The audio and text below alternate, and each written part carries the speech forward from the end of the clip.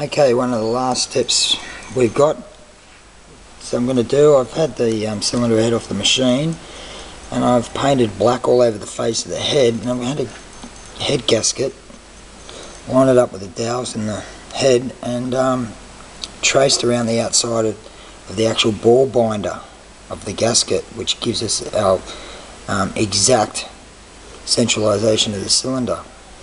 So what I'm going to do is actually relieve the side of the combustion chamber out to the actual edge of the head gasket, so it's like nice and blueprinted, everyone's exactly the same.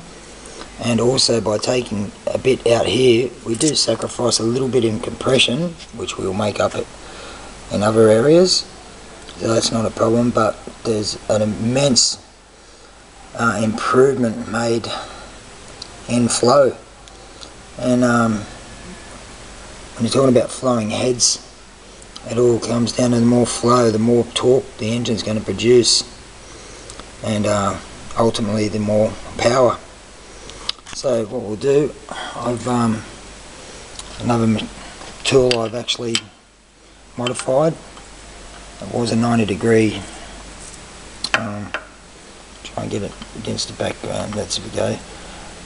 It was a 90-degree tool. What I've done is ground a 20-degree angle on the flat of it, building up into a nice large radius, so that's going to be the corner of our combustion chamber and will flow greatly around our valve.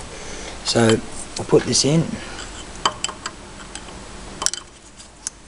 It's a bit hard trying to hold the camera in one hand and machine in the other, but you get away with it.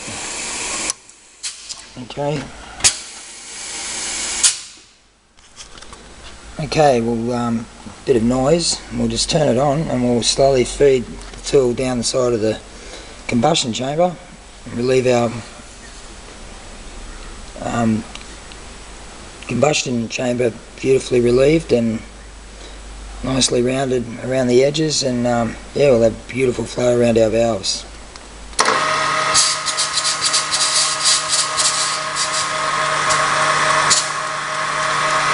Bring it around here so you can see.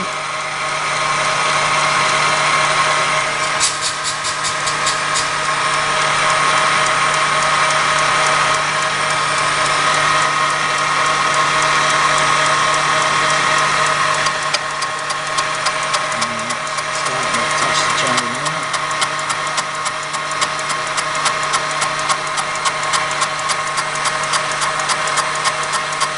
You can just see that nick gets taken out, and it'll start getting bigger and bigger as we get to the bottom into that corner.